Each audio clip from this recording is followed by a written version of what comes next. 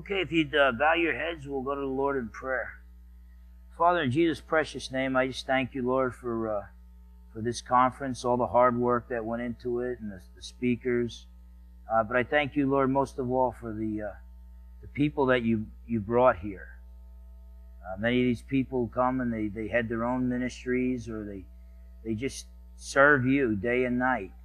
And so I pray, Lord, that you will have used those who put together this conference and the speakers, that you use us to do your work through us to equip these saints for the service that they have.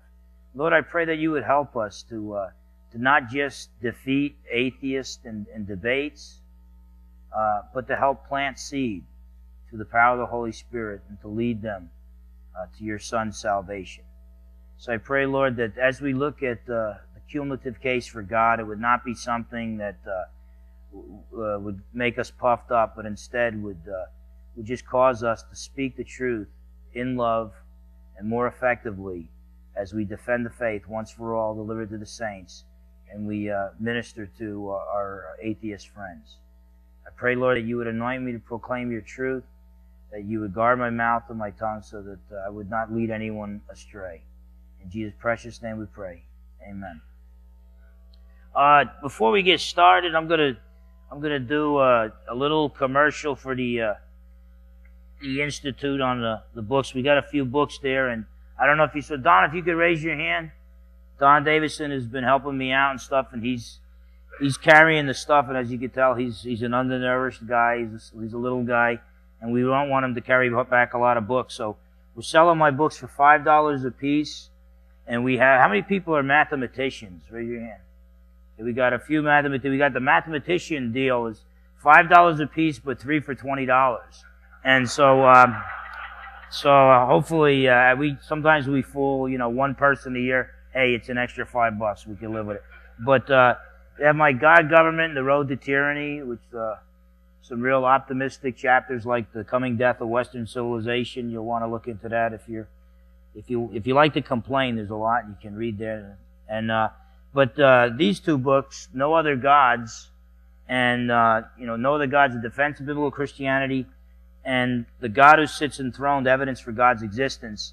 These two books will deal with a lot of what I'm talking about in this lecture right now. Especially the No Other Gods has a chapter on the cumulative case, whereas The God Who Sits Enthroned, the entire book is devoted to studying arguments for God's existence. So, at this point, we'll look at my cumulative case for God's existence. When I started debating the existence of God on college campuses, I used to debate the way most Christian thinkers have debated the issue for hundreds of years, and that was that because I believed that we could prove God's existence beyond all reasonable doubt, that's what I would go for. But then what I figured out was it really wasn't fair. I was really making it easier for the atheist to win. Now, nobody ever took me up on the offer, but basically, when you argue to try to prove God's existence beyond all reasonable doubt, which I think you can do, what you're doing, though, is you're allowing the atheist to just raise 2 or 3% doubt, and that's enough to win the debate. I mean, when you talk to the jurists in the O.J. Simpson trial, most of them would say, yeah, we thought he was guilty, but he got 4 or 5 of the world's greatest lawyers, and each one of them raised a little bit of doubt to where there was enough reasonable doubt, and we felt like we couldn't convict. Okay? And so what I propose that we do is that we take our dialogues with atheists out of the criminal courts and bring them into these dialogues into the civil courts, where it's fair. It's the preponderance of evidence. If you prove your case with 51% probability, you win. You tip the scale in your favor, you win. And that's what I think it should be. We should tell the atheists, look, just because you can bring up a few questions that we Christians may not be able to answer, because after all, we're not God, we're not all-knowing, just because you raise a few questions that we can't answer doesn't mean that we should therefore embrace atheism, which is an extremely weak worldview. Now, a lot of atheists would say, oh, that's too strong of a statement, but if you just study the history of philosophy, you'll find only 2 time periods where atheism was the leading worldview. One very small little pocket of time, probably only a generation or so, in ancient Greece, where they were knocking down the ancient myths, and a few of the philosophers from the Milesian school seemed to be atheists, even though they also talked a little bit about the gods, but they might have been speaking figuratively there. But then guys like Socrates, Plato, and Aristotle came on the scene and said, no, there's more to the world, to reality, than just the physical realm. There's the invisible realm of ideas and moral absolutes and absolute truth and things of that sort. And then the 20th century, atheism it was kind of the atheist century. And we are leaving the atheist century. Unfortunately, we're not going back to a Christian century. We're moving towards a neo-pagan century, and that could be even worse than an atheist century. But whatever the case, I think if we say, look, you atheists, the issue isn't, does God exist? I've got the burden of proof. The issue is theism, the belief in God, versus atheism, which is more reasonable. And when we level the playing field, I think it becomes very obvious that the theistic worldview, belief in God, is a powerful worldview, a powerful explanatory power, whereas the atheistic worldview is very weak. So in my cumulative case for God, you have this in your notes, so you shouldn't have to, if I say something and you really like the way I said it because of my angelic voice or my Jersey poetic style or whatever it may be, you feel free to write it down, but basically I'm handing you notes so you don't have to write notes, okay? And but what I do is I treat Christian theism as a hypothesis. I'm proposing Christian theism as an explanation of the data in question, the common experiences that we have as human beings. And then I argue that it's more reasonable to believe in God than it is to be an atheist.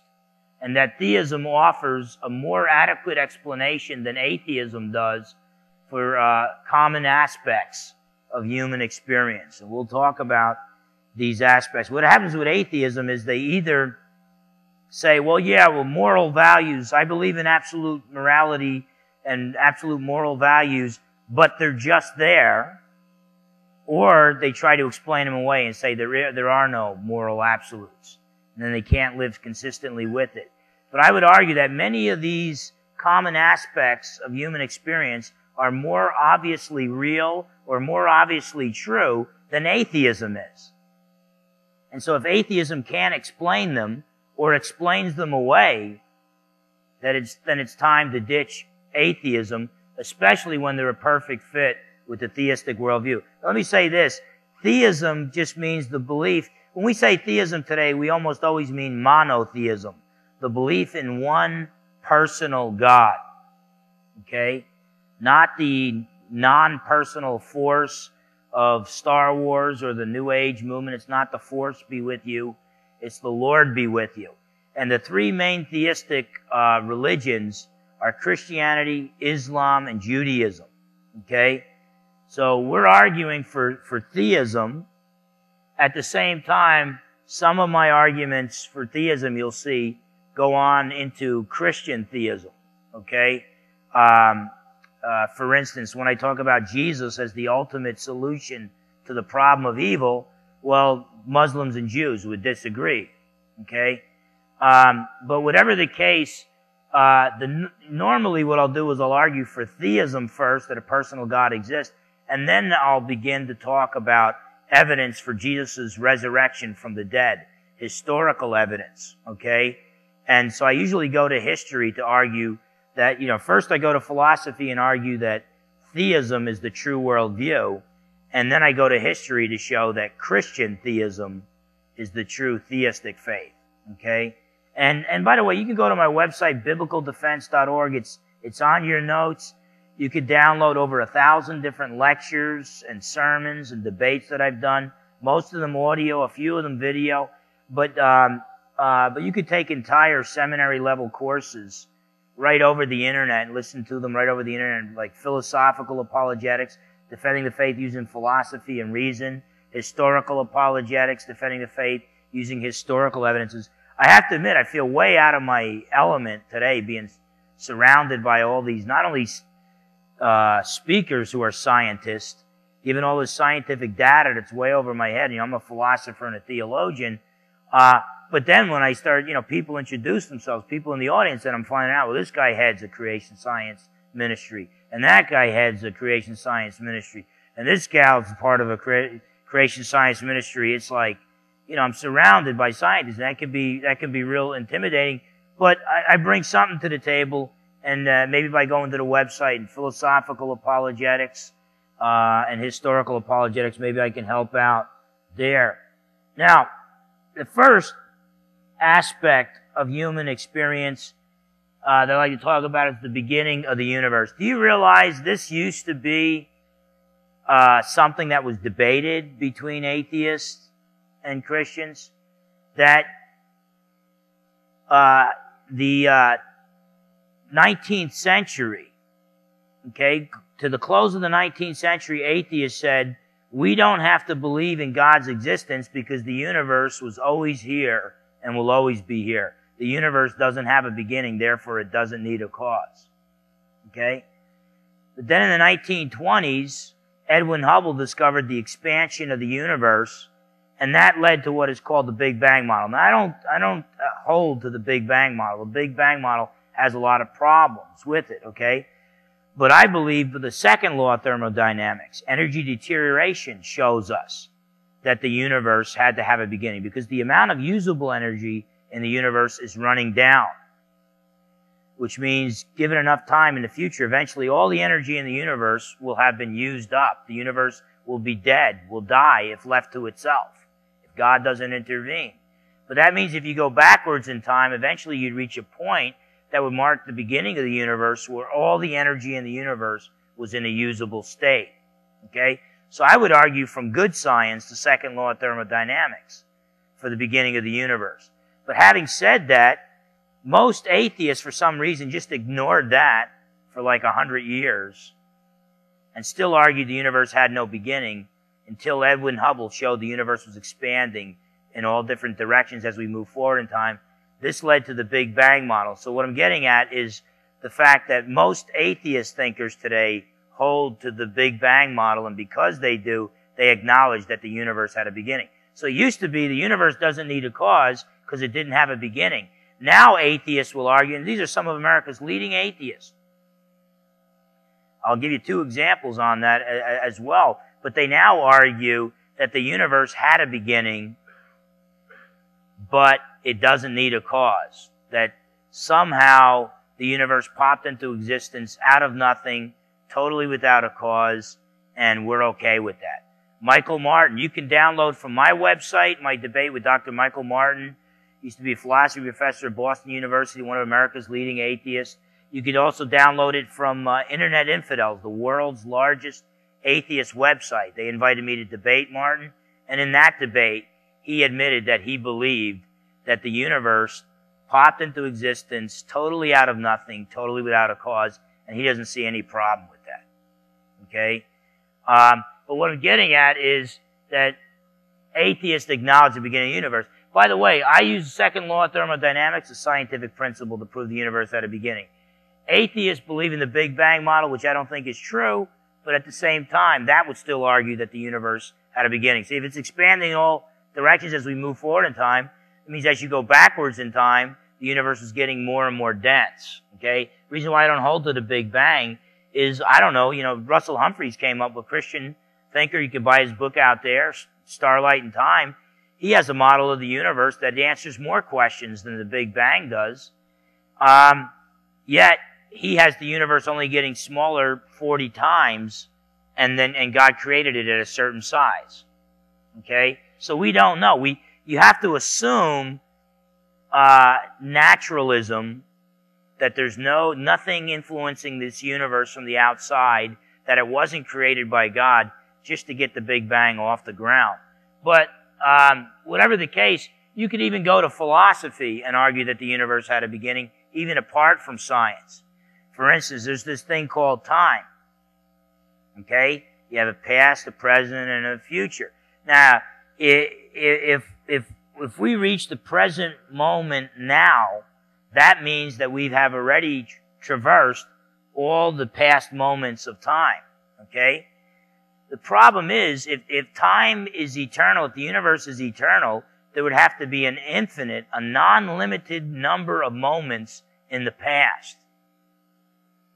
But so to reach the present moment now, you would have to traverse or pass through an actual infinite number of moments to reach the present moment now. Okay? But it's impossible to traverse an actual infinite set of moments. Because no matter how many moments you would have traversed, there'd still be an infinite number more to go. Now, I don't want to get off into Zeno's paradoxes, but if you know, if you had a philosophy course, they talked about Zeno's paradoxes. Zeno thought he was proving more than he actually was proving, but he did prove the impossibility of traversing an actual infinite set of finite points. So, since we have reached the present moment now, the number of past moments is a finite, limited number. There had to be a first moment in time. Time was created. By the way, proponents of the Big Bang model acknowledge that space, time, and matter/energy had a beginning at that initial second of the Big Bang.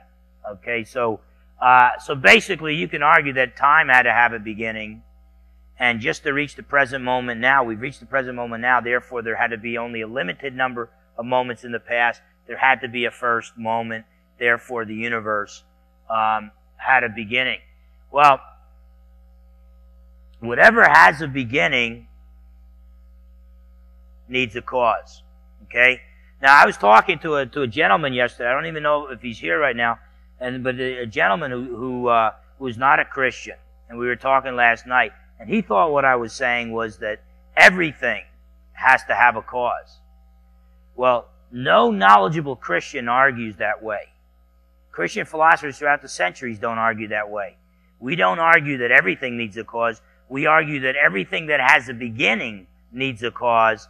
So eventually you have to arrive at something that is totally uncaused. The uncaused cause of all else that exists. Okay? So everything that has a beginning has to have a cause. It couldn't cause itself to exist.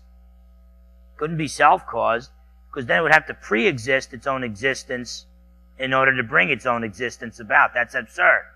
Okay? It couldn't pop into existence out of nothing. Nothing doesn't have the power to create. See, and in order to have potential to do something, you've got to be something actual.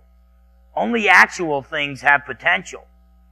If you're not actually anything, you have no potential because there's nothing there to have potential. Okay? So nothing doesn't have the power to do anything. So I'm going to talk to you a little bit about nothing. Okay? And so this is what's great about being a philosopher. Scientists have to talk about something. Okay? Well, maybe with the exception of Dawkins, but sometimes he doesn't talk at all, like that video clip. But whatever the case, if you're a philosopher, sometimes they pay you to talk about nothing, and so I think it's a great deal. But whatever the case, so I'm going to talk to you a little bit about nothing, and it's interesting. That's how what's so marks off a good philosopher can talk all day about nothing, and but nothing. This is profound. This is some of the most profound stuff I've ever said. So if you're taking notes, get ready with your pens right now. Nothing is nothing. Okay, there's a few oohs and ahs on that. Okay. Nothing is nothing, okay? I know that's hard to believe, but face it, nothing is nothing. Therefore, nothing can do nothing. Therefore, nothing can cause nothing. If the universe had a beginning, since whatever has a beginning needs a cause, something else, something apart from the universe had to cause it to come into existence. Now, the universe is all that nature is. So whenever you find natural causes, where do you find them? In nature, in the universe. So if all of nature needs a cause, by definition, the cause of the universe must be supernatural. Okay? Now, a lot of people act like, well, that's not good science. science only accepts natural causes. No. That's a total misunderstanding of science held by many scientists today because they're indoctrinated in that. Scientists are supposed to study nature and then find causes. But if the causes end up being supernatural causes, so be it. But to say that we will only accept natural causes is not science. That's scientism. That's a religion of atheistic materialism that's forced on the data. It's not something we receive from the evidence itself. So right now the debate between Christians and atheists is that we're supposed to be the guys with all the blind faith because we believe in the beginning God created the heavens and the earth. Yet the brilliant people of our day are really teaching in the beginning nothing created the heavens and the earth. Now you tell me what is more reasonable, okay? I believe that in the beginning a miracle working God had the power to create the universe and did so. Nothing has no power. I have had some Japanese students that were Buddhists that came to King's West, the Christian high school that I taught at. And I asked them, well, how did everything get here? And they talked to each other, and then their spokeslady said, Big Bang. She said, everything got here through the Big Bang. And I said, well, how did the Big Bang come about? And then they talked with each other, and one of them said, it's a miracle? And I said, no. I said, nothing can't do miracles. I believe in a miracle-working God. Miracles are okay with me. But you can't have a miracle-working nothing, okay? And I pointed to the weight room. I said, I lift weights. I have the power to lift weights, but I don't have the power to make everything. Nothing doesn't have the power to lift weights. Yet you say nothing made everything? We're being lied to. Either in the beginning God or in the beginning nothing. They didn't call me a fool, but I know too much about nothing. Okay, then the continuing existence of the universe. This is Thomas Aquinas' third way to argue. He had 5 ways to argue for God's existence. This is his third way. I like it. You either get it or you don't, but there's two ways of saying it. So basically, one way of saying this is that dependent things exist. Okay? Like for instance, I'm a dependent being. I depend on air, on water, on food for my continuing existence. Okay? I knew guys in New Jersey, they're in their mid-30s and they still depended on their mother for their continuing existence. Living in the basement and all. But if everything that exists is a dependent being, then when you put them all together, you get one big, giant dependent being. The only way to ground the existence of all dependent existence is to have a totally independent being. Okay? That's one way to argue for this.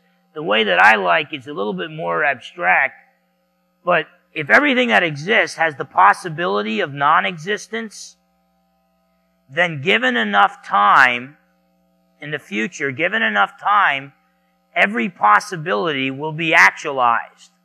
Every possible scenario will obtain.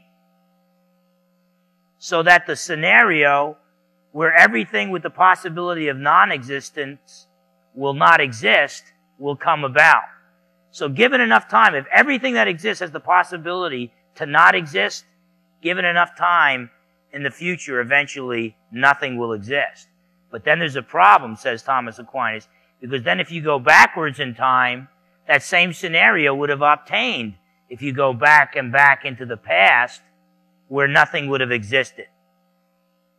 But since from nothing, nothing comes, something has to be eternal, with no beginning and no end, and no possibility of non-existence, what philosophers call a necessary being, and that would ground the continuing existence of all the possible beings that exist.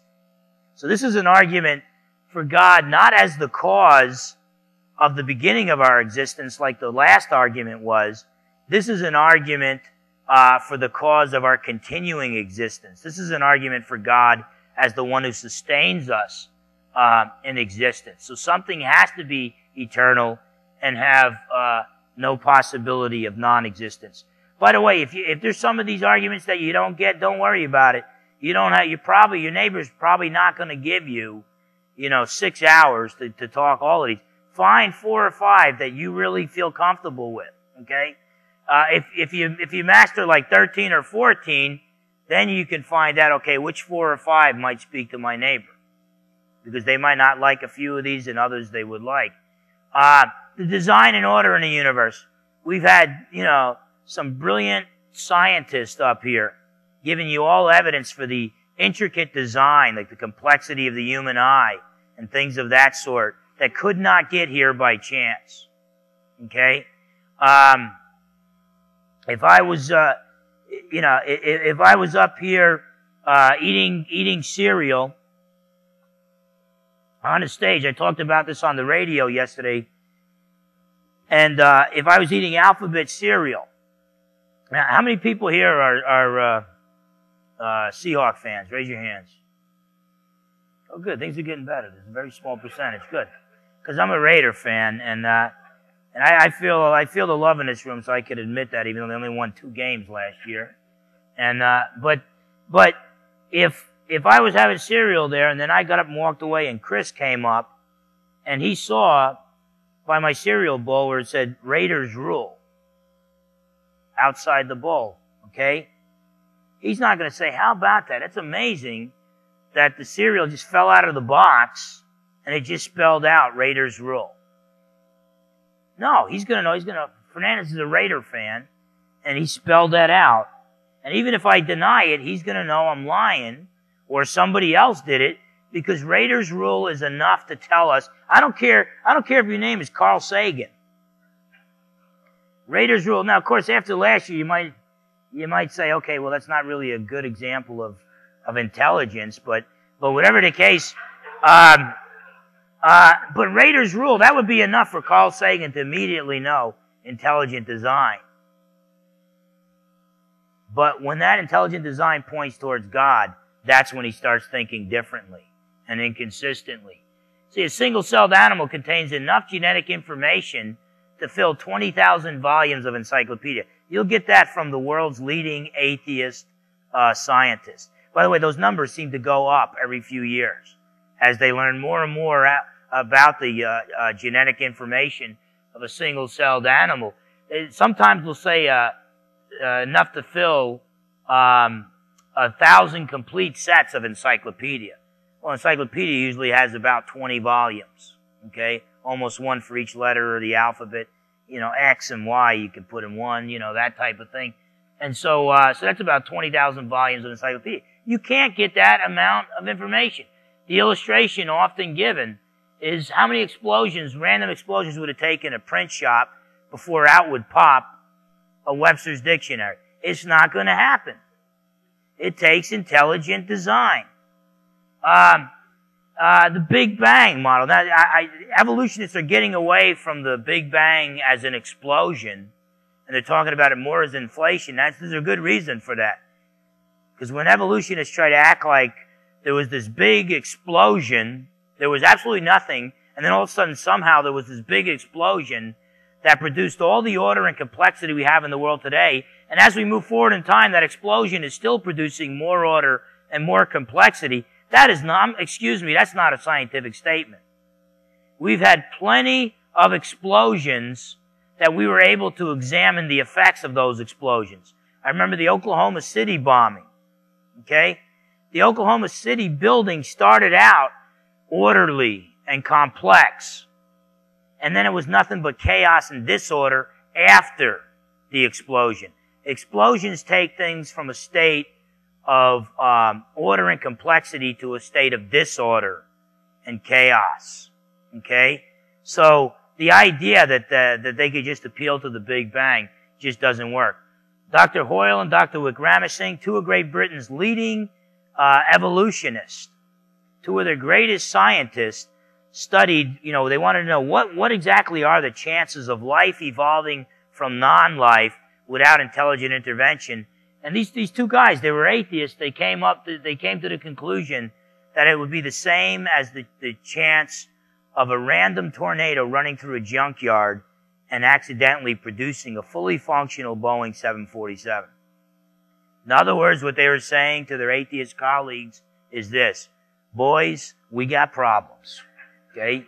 And now I would like to say, and Hoyles and Wergramising are now two Bible-believing Baptists, but that's not the case. They went from atheistic absurdity to somewhat of, well, it's just kind of, I don't know what kind of absurdity, but now they hold to panspermia.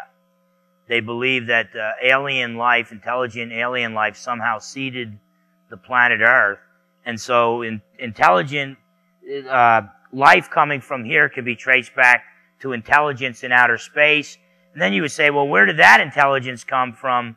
Well, Hoyle and Wergramising says, we can now postpone that question, at least until we die comfortably as non-Christians or whatever. But I would, I'd hope that they would come to Christ out of this. So design and order in the universe, I can't remember if it was Frank Sherwin who was up here and showing, or if it was the other gentleman who was showing that so many of the complex things that we have designed, just like in the last 3 to 5 years, we found things in nature that follow those same principles, only they were much more complex, much more sophisticated.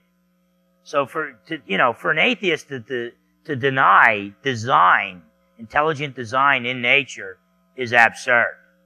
I mean, Michael Behe, with his irreducible complexity, has shown on the submolecular level, we have things that are more complex than computers and spaceships, and then they're irreducibly complex. You remove one part, it wouldn't continue to exist long enough to evolve into something else.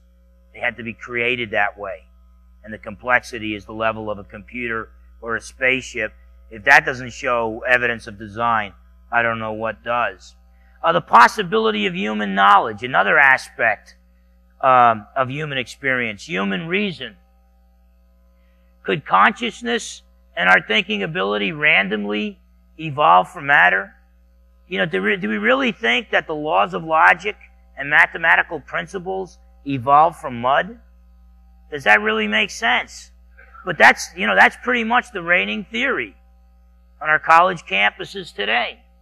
I think it's much more reasonable to believe that we were created by a rational being and in his image, so that therefore human reason works. Now the atheist could say, well, maybe human reason doesn't work. Well, then why do you tell me that atheism is rational? You reason to atheism, so you must think that reason works. This was one of C.S. Lewis's major arguments against atheism, is that naturalism, or the belief that only nature exists, only physical things exist, no spiritual things exist, no supernatural things exist, that the only things that exist in this box called nature, and they're all physical things. Well, guess what? Reason doesn't work unless it's something that exists outside that box. Okay? C.S. Lewis would put it this way: there's no basis for human reason, for reason with a small r, unless there's reason with a capital R. Okay? And so it's more reasonable that we were created by a rational being and in his image than human reason somehow evolved from primordial soup. The existence, very similar to that, the existence of universal, eternal, unchanging truths. By the way, many atheists deny the existence of absolute truth. What's wrong with that? As I mentioned in my last talk, when you say there is no absolute truth, the only way for that to be true would be if it's an absolute truth. Okay? So the statement, there is no absolute truth, is self-refuting. It has to be false. Therefore, its opposite must be true. Absolute truth exists. So, but whatever the case, the laws of logic and mathematics Most atheists are materialists. Only matter exists. Well, then what is a thought? What are values? Like justice and love. What is it? What is truth? See, if atheism is true, then there's no such thing as truth. Then atheism cannot be true. So whenever an atheist takes a debate, he's actually lost. If he's a consistent atheist and he denies absolute truth, then his argument that atheism is true can't be true. Because if he's right, there is no such thing as truth. So, when I debated Dan Barker at Bellevue Community College, I asked him, I said, how much does a thought weigh? So I wanted to find out, are you a consistent atheist or not? And, if he says, no, you can't weigh thoughts, they're non-material, then I'd say, wow, that's really strange furniture for a world without God. That's really strange furniture for an atheistic world. But I knew he was a consistent atheist, and I knew he would respond the way he did. He said, oh, you can weigh a thought. And I said, are you saying that a thought is some kind of chemical reaction that occurs inside somebody's brain? And he said, yeah. And he kept bringing up Timothy McVeigh blowing up the Oklahoma City buildings before 9/11 as evidence against God. Why would an all-good God allow that to occur? And so he was using that as an example of evil. And so basically what I said was, well, then how come you keep slamming Timothy McVeigh when he was just responding to a brain squirt? And see, what I'm going to get, if this gentleman up here catches a cold, you're not going to say, man, that was messed up. Why did you do that, man? Why did you choose to catch a cold? That was something that was biologically determined. Okay? These germs came in and started messing with him. His immune system couldn't fight them off. That wasn't something that he decided. That was biologically determined. If atheism is true, then there's no human soul. If atheism is true, there's no absolute truth. If atheism is true, there's really no such thing as thoughts. If atheism is true, our decisions are biologically determined. In fact, B.F. Skinner, an atheist, behavioral scientist, argued exactly that in his book, Beyond Freedom and Human Dignity. And he argued there is no such thing as free will. Now, if you're going to be consistent with that worldview, we need to shut down our prisons immediately and set the captives free, because what they did was biologically determined.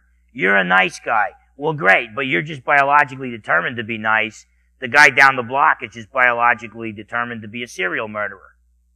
It's not his fault unless there are eternal unchanging truths, unless there does exist a non-material soul, unless we do have thoughts and we do make choices. Then, if that's the case, then we can be held responsible for our actions. But whatever the case, how can atheists argue that atheism is true when they can't, their worldview isn't even strong enough to hold a concept such as truth? Universal, eternal, unchanging moral laws. Let me tell you something.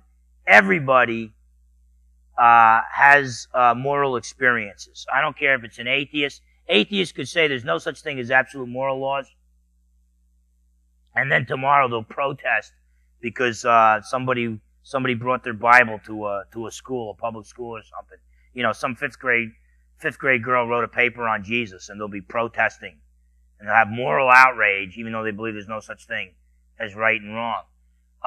Everybody has moral experiences, and at least C.S. Lewis said, even moral relativists, people who say there's no such thing as right and wrong, each person decides, even moral relativists acknowledge the existence of evil when they're the one that was wronged.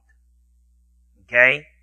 Now, I'm not suggesting you punch an atheist in the face to make a point, but the fact of the matter is, they're acting like there's no such thing as right and wrong, but then when they get wronged, they scream and complain as much as the Christian does when we're wrong. So there is this moral standard. Now what they could say is, yeah, all right, there's a moral standard, but it comes from the individual. There's no higher moral standard than the individual. Each individual decides what is right or what is wrong for himself or herself. There's a problem with that, though, because then one individual can't condemn the actions of another individual as wrong. So in other words, the atheist wouldn't be able to condemn the actions of Adolf Hitler or Joseph Stalin or Osama bin Laden as wrong. But even the atheist wants to condemn their actions as wrong, so when they do, whether they admit it or not, they're appealing to a moral standard above individuals. So then what could the atheist say? Well, the atheist could say, all right, so the moral standard's above individuals, but maybe it's each society decides what is right or what is wrong. But then you have the same problem. One society, like America, would not be able to condemn the actions of another society, like Nazi Germany or the Taliban, as wrong. When we condemn the actions of another society, we're appealing to a standard above those societies. I mean, even atheists try to make our society a better place to live. I think they do a bad job at it, but they try to make our society a better place and they protest. So they're appealing to a moral standard above individuals and above societies. So they might say, okay, well then maybe it comes from a world consensus. Well, the world consensus has a really bad track record, okay? World consensus used to be slavery is perfectly permissible. It's just a part of life. Get used to it. World consensus used to be the woman has no rights. She's just the property of the man. The world consensus used to be at one time that the world is flat. The world consensus has been wrong in the past. What makes us think it's going to be right now? It's got a bad track record. But the fact of the matter is, even atheists try to build a better world.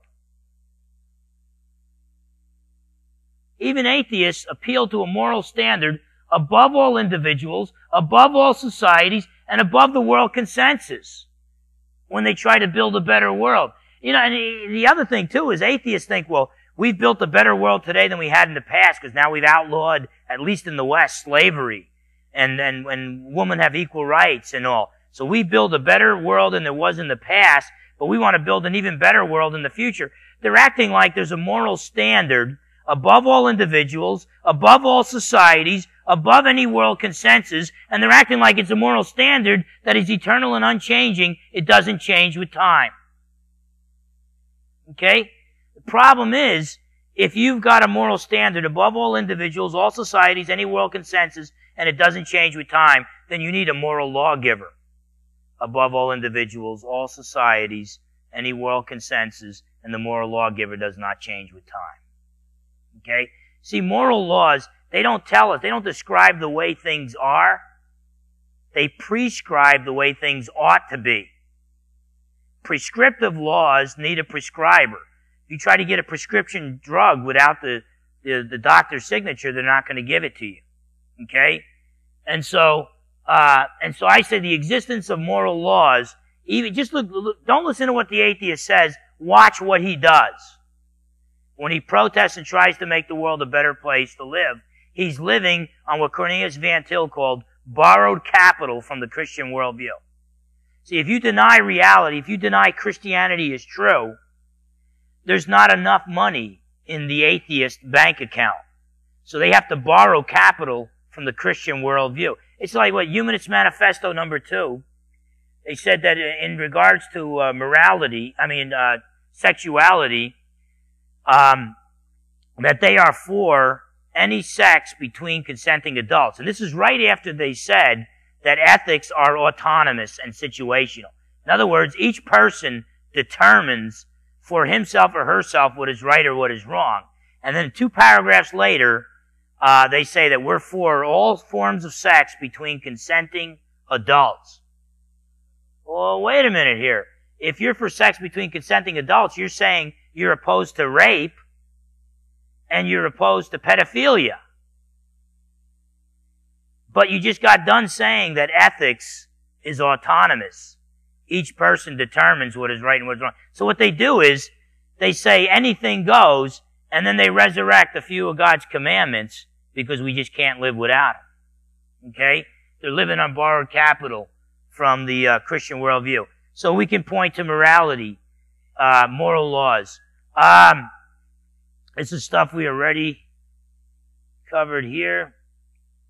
Okay, the meaning of life, purpose. You realize if God does not exist and there's no life after death, there's no punishments and rewards, then life is absurd. It's irrelevant whether you live your life like Corrie ten Boom and rescued innocent Jewish people and suffered and almost died. Her relatives did die for the sake of innocent Jewish people. It'd be irrelevant whether you live your life like Corrie ten Boom or Adolf Hitler, who slaughtered innocent people.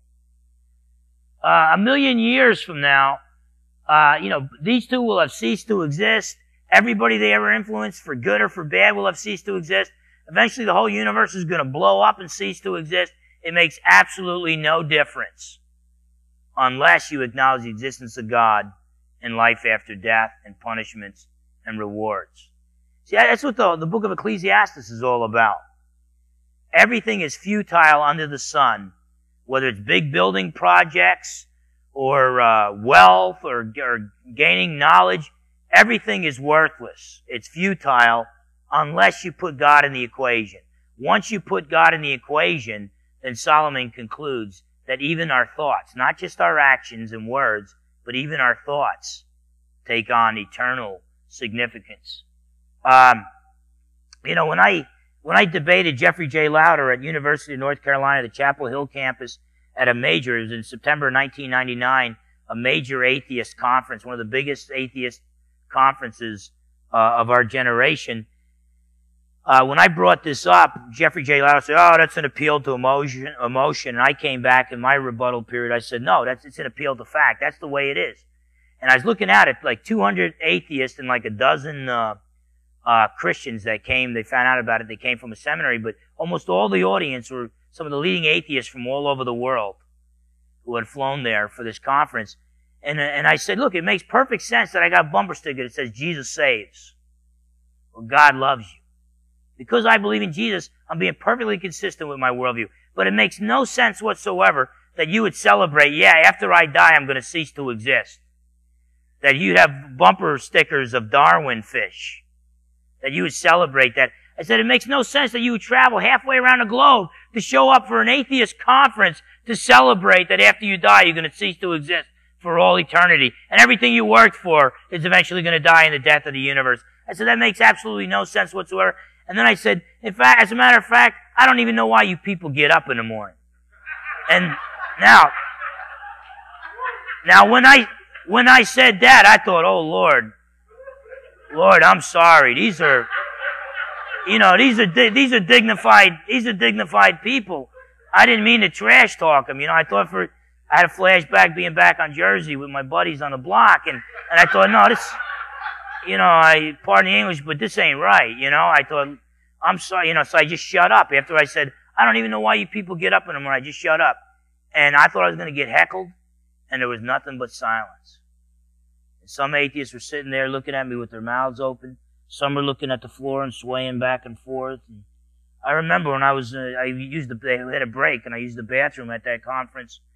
And so I was in a stall, and I guess there were two atheists at the urinals, and one of them said, well, how do you think it's going right now? The other guy said, well, at least I don't think anybody's going to change their mind today. So it didn't sound like things were going real well. But a big issue was this, and I didn't consider this argument that strong until that day. When a lot of these atheists were saying, I've given like 60, 70 years of my life to study, and it's all going to blow up in the death of the universe if I'm right. Why do I even do it? If Jesus is real, it makes sense that we got a reason to get out of bed in the morning. If Jesus is real, it makes sense that we share Jesus with others.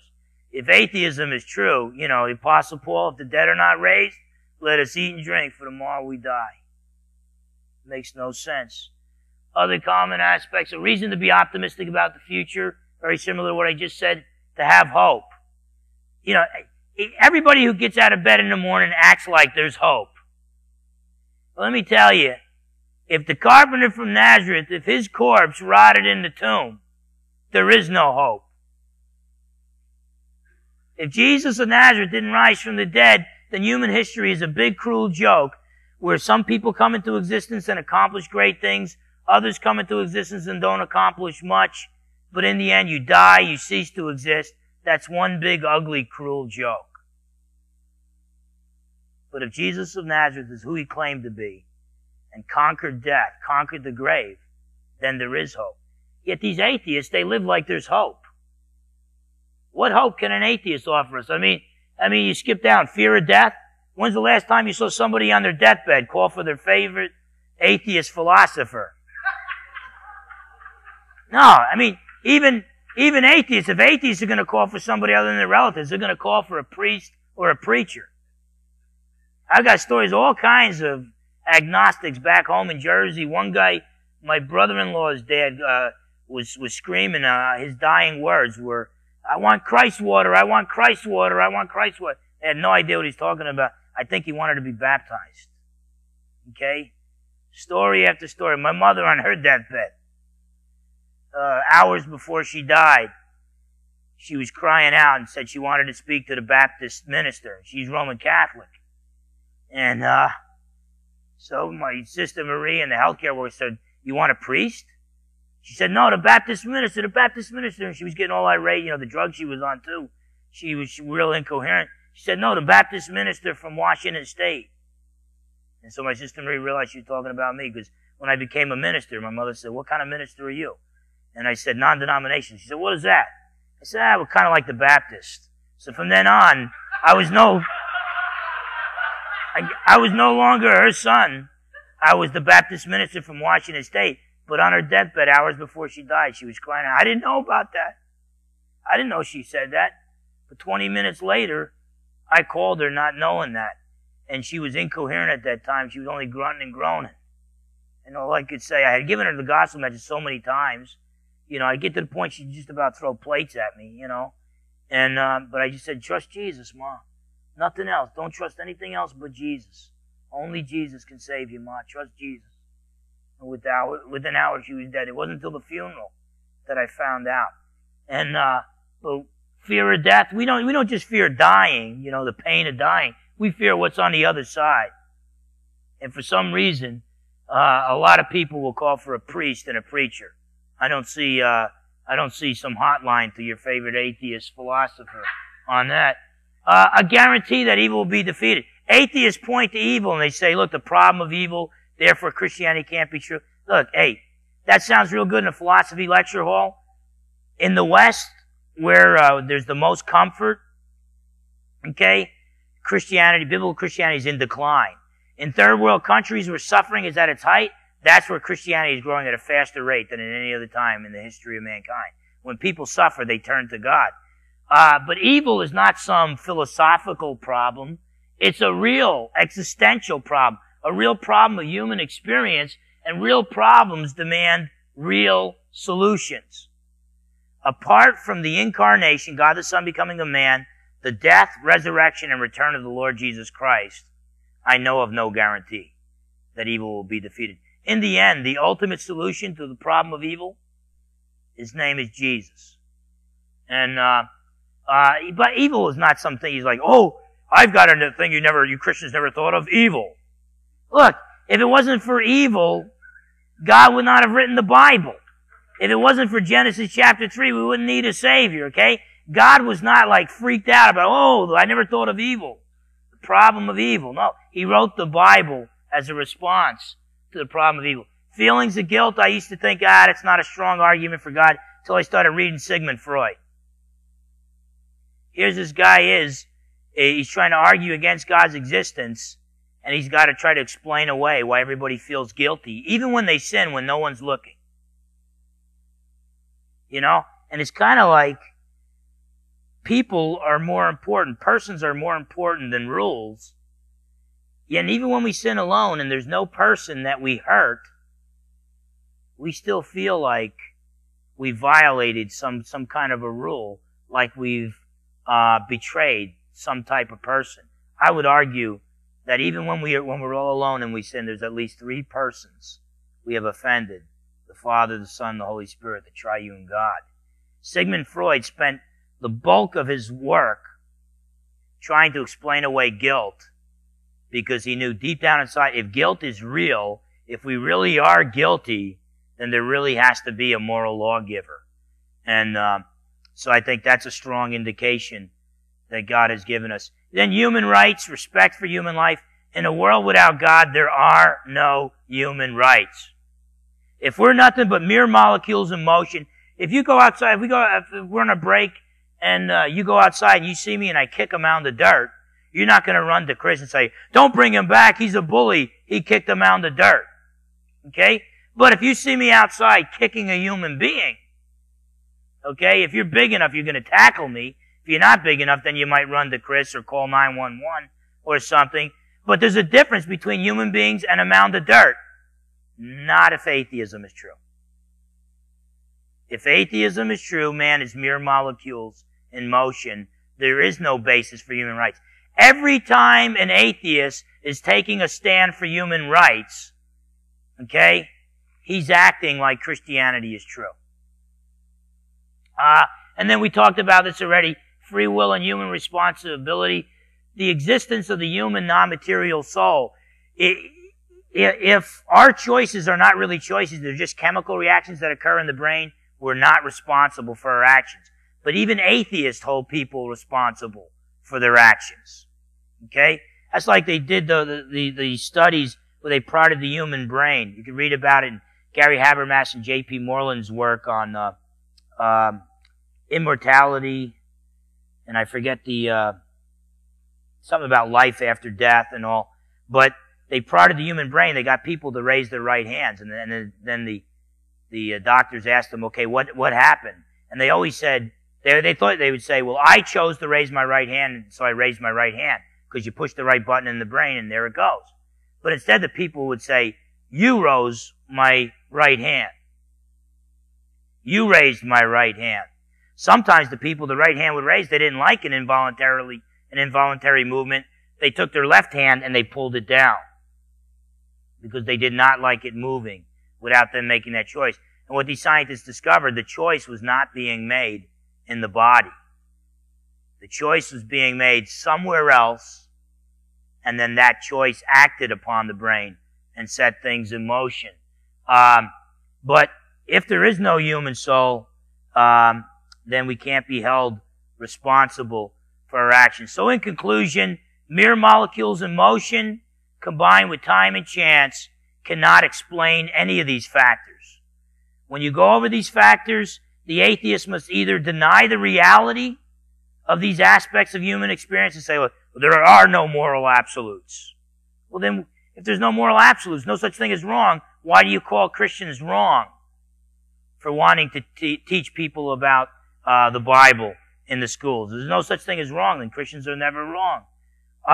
They either deny the reality of these aspects of human experience or say they're just there. But then atheism becomes a non-worldview, an anti-worldview, because worldviews are supposed to explain things, not explain them away or say they're just there. In the 1940s, and I'll close with this, Bertrand Russell, the great British philosopher and agnostic, he debated Frederick Copleston, a Jesuit priest, on the existence of God. And Frederick Copleston asked him, the origin of the universe, what should we say about that? And Bertrand Russell responds by saying, we should say it's just there, and that's all. And I would argue atheism does that with more than just the universe. The universe had a beginning, yet we don't believe in God. The universe is just there. What about moral absolutes? Well, either moral absolutes don't exist or they're just there. Well, what about absolute truth? Well, either there's no absolute truth or it's just there. I mean, if you're looking for answers, and if you're looking for answers, okay, and you're looking for solutions, don't look to the atheistic worldview. If you're looking for answers, look in that book called the Bible, the Word of God. That's where you'll find the answers. Wisdom from our Creator, not from the atheistic worldview. As the Scriptures say, professing to be wise, because they reject God, they become fools. Chris, did you want to close us with a word of prayer? Okay. If you bow your heads, Father, in Jesus' precious name, we thank you so much for the hard work of Chris and for putting together this conference. We thank you so much for the people that came here. And we thank you that you were glorified throughout this conference. We pray, Lord, that we would take what we learned, and through the power of the indwelling Holy Spirit, that we would be your representatives. We would be your people. That we would proclaim your truth in love with our non-believing friends.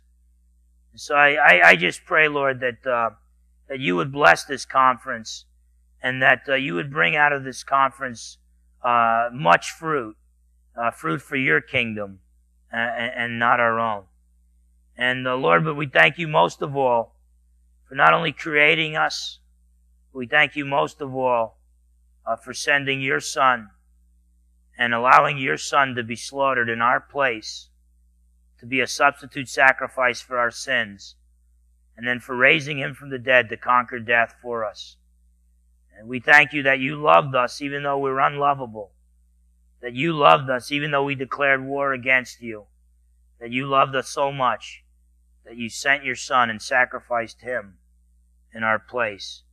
We pray that you receive all the glory and that you mold us into the kind of people that you want us to be for your kingdom. In Jesus' precious name we pray. Amen.